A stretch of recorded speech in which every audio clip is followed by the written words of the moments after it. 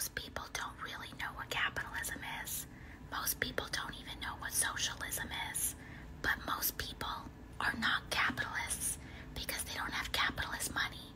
They're not billionaires. Sometimes the label doesn't matter as much as just talking about policies. That's easier to understand. Do you think people should die because they can't afford insulin? Do you think that fossil fuel CEO should decide whether the planet gets set on fire? Me neither. Unionize your workplace. Start a worker cooperative. If it's too